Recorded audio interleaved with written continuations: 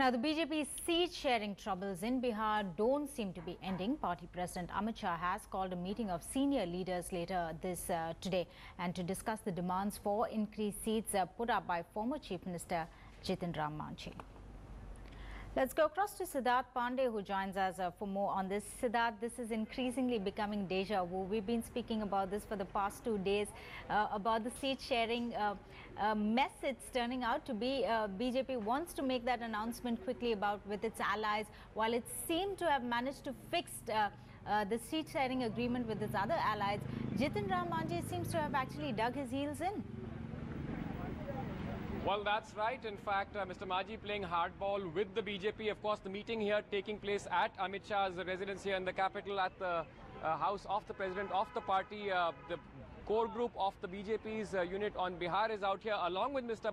Manjhi and his entire support team out here, several of his supporters here as well. So in fact, one telling comment was as they were going in, Mr. Manjhi and his supporters, one of his supporters told me, well, Laluji is actually calling us, so we have many options. So it's essentially that's been playing on the BJP's mind as well to try and work out that formula, seat sharing formula with Mr. Manjhi.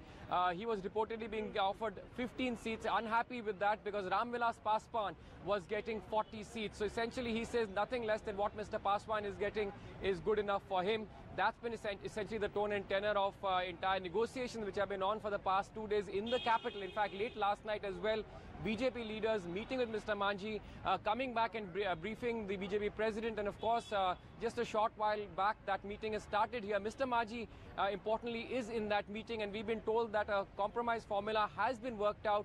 Obviously, that means many more seats than he was getting. Just how many more, we'll just have to wait and see those final details being nailed down. And later today, we are expecting that the BJP will go ahead with a formal announcement to actually announce which parties in the coalition will be getting how many seats.